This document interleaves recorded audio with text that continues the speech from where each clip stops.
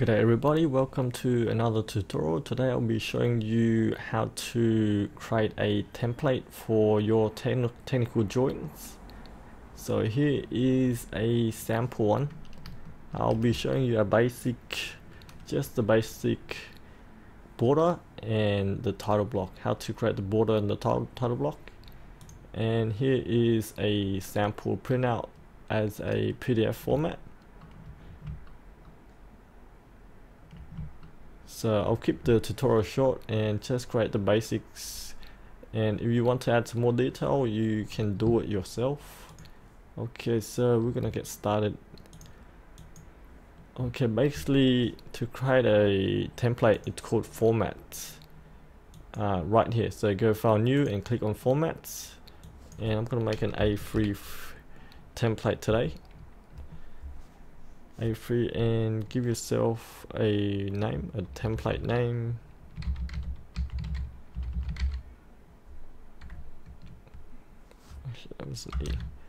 And click OK, and just pick an empty page and select the right size. We're going to make an A3 one today. A3 is at 420mm by 297mm. Okay, so when you start there's an empty page. And basically to create a template we're gonna use tables. You can't sketch lines. We actually can sketch lines, but they don't snap on really well. You can only snap on the edge, the corners of the page. So I'll just create a table and show you what I mean. So click on table, insert a table. Inserted a one cell table. If you zoom in it's really small. So we're gonna make this a really large box. We go to height and width and enter the values here. For the height it is 297 by 420. That's the size of the A3 paper. And because the border is 10 mils thick, we're gonna minus 20 for each of the length, so that'll be 277 and 400. And to move, just drag the corners to the right place. And to be more precise, we're gonna click move special and click a point to use that as reference. I'm gonna pick the bottom point here, bottom left, and if I press 0 and 0 it will be right on the corner of the bottom point. So if I put 10 here and 10 here and click OK, that will be exactly 10 mil border around the page. Okay, now we're gonna start to produce the title block. For my title block, I'm designing it to be 4 by 5, and click to place the title block.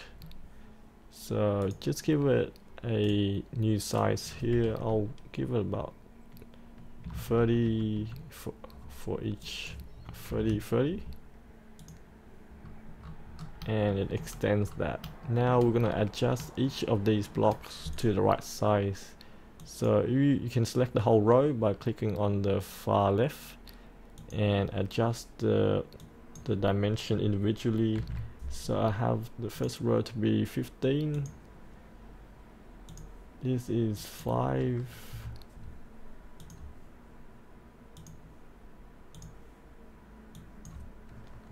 this is 15,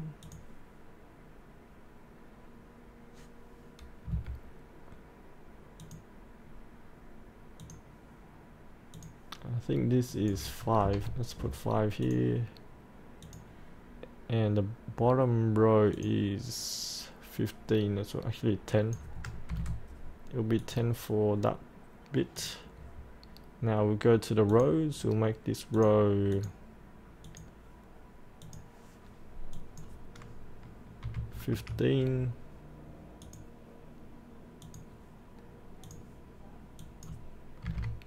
again.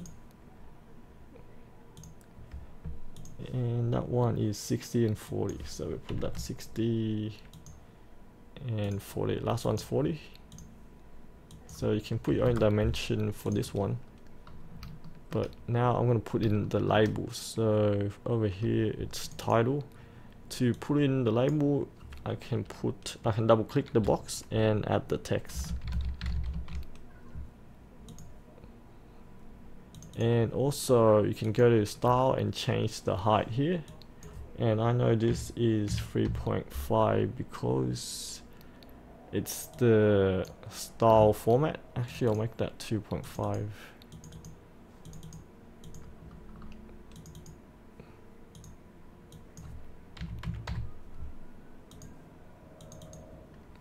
And here I'll put scale.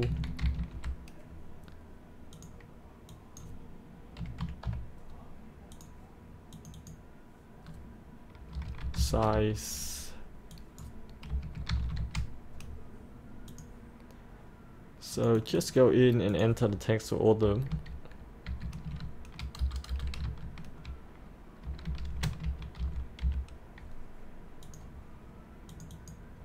And the last one is sheet. And I'll select all of that and change the size of the text. It's all 2.5.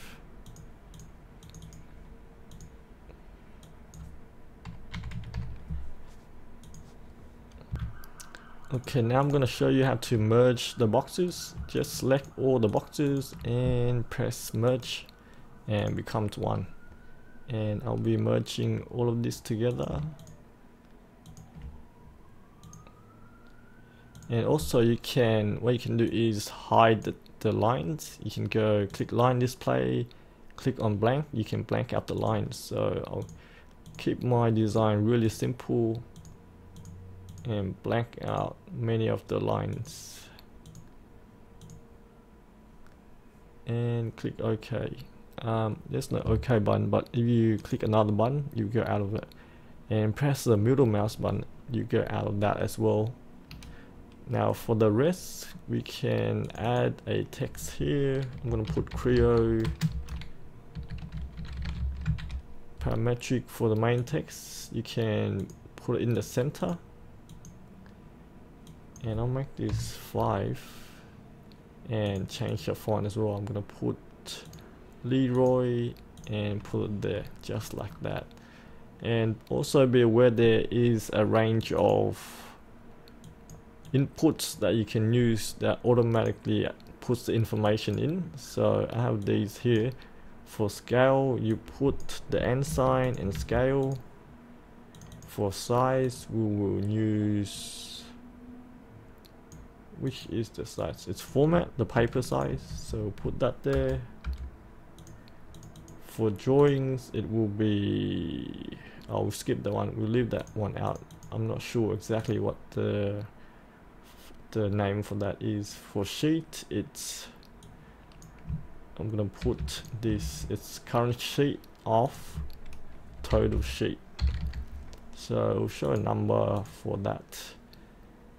And I think that's about it too. So we'll adjust the size for these texts.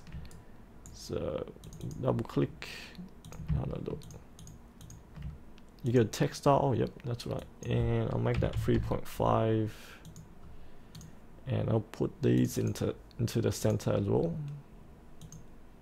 Center, middle.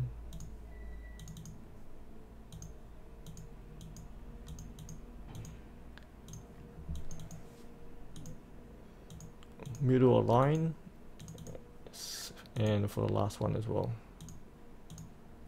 just to make it look nice and right. Okay, now we're going to change the colors of these lines and the size. To do that, just select the table. You can view the table here, and you can, I think you go right click, or maybe get out of that. To change the color of the lines, you click on unselect everything, click line style, and select draw a box around the table and click OK. You change the color over here. I'll make it black and I'll give it a width of 1 and apply, and that close that. It should apply that to the sheet. And similarly over here, we select the lines and we'll change that to black. Click OK, and I'll give it a thickness of 1.5 and click apply. Actually, was that 1 or 1.5? I'll try 1 and close. Yep, yeah, it should be always 1. Now for the text, once I'm done, I'll click done. I'll change the text color as well. Go over here, change that to black and click OK. Select everything. Make sure you select everything. Try that again.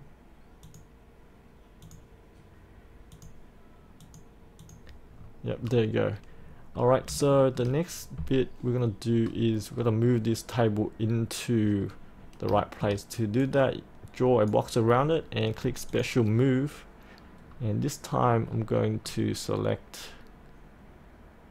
this corner and I'll try to put a value in. I'll try to put 0, 0, so it goes over there.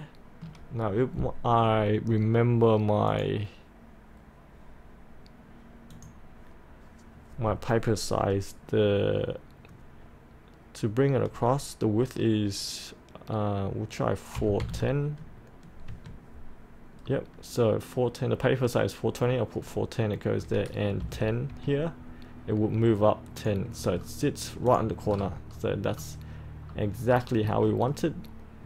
So that's everything there, but before we finish, I've got to show you some things about printing. To print this as a PDF, you need to do a special thing, but I'll just save it first here, and I'll go create a new file. I'll show you how to load that template in. So we'll go new file, make a sample part. We'll go quickly make a sample part now. Okay, so here's the basic shape, and we're gonna go pull it onto the drawing that we've created. We'll just go file new, and we'll create a drawing. Give it a name or anything you like, and here you gotta go to empty with template, with format. So Creo, they call it format for templates, and go look for the templates that you created. That one was called bold template, and click OK, and we'll give it a title, and I'll just put extrusion. Click apply, and also give it a number of sheet. There should be 2 sheets, so we'll give that OK. And so there you go. To put in your model, just click general, click OK, and click on the screen, and I'm going to put a front view on. To hide the brown lines, untick that and just zoom in and out. So there's one more thing I need to show you, which is how to print it out. There's a few tricky things when you print out. You go file print, and I'm gonna print that to click OK. I'll print that to a Adobe file.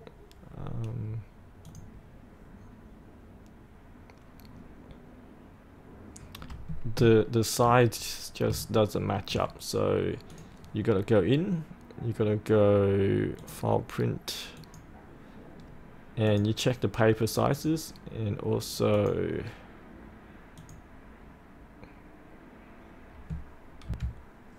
okay, you gotta go in page here and put the offset on the bottom. Put 6. We'll try just a 6 and a 6 here, and click OK. And over here, make sure the paper size are right. I'll make that A3, which is right. We had that before. Make that A3 and click OK. Actually, that wasn't PDF. Switch that to PDF, make it A3, and click OK and print that out.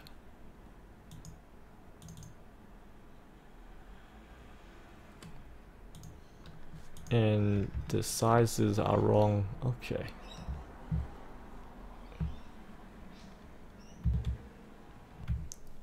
Okay, I think I found the problem. Switch that to full plot, not on based on zoom, and we try that again. Click OK. Check that it's A3, and we're gonna print it to PDF.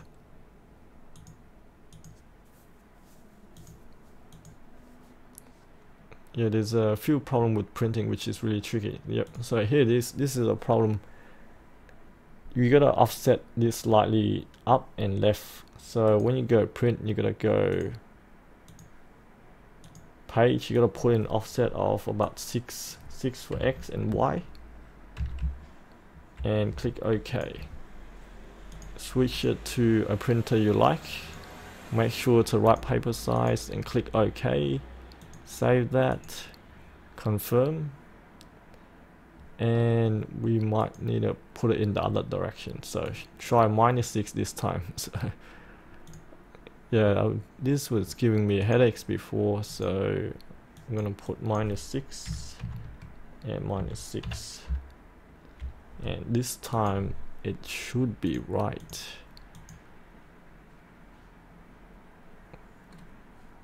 Actually, print -6 -6, click OK, and I'm gonna print it to a PDF. Save that, accept.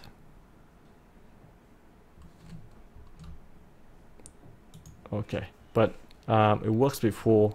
You just have to work, put the adjustment for the offset, and it will move the paper in the right place. But that's the tutorial for today, and you should have something that looks like this for your project.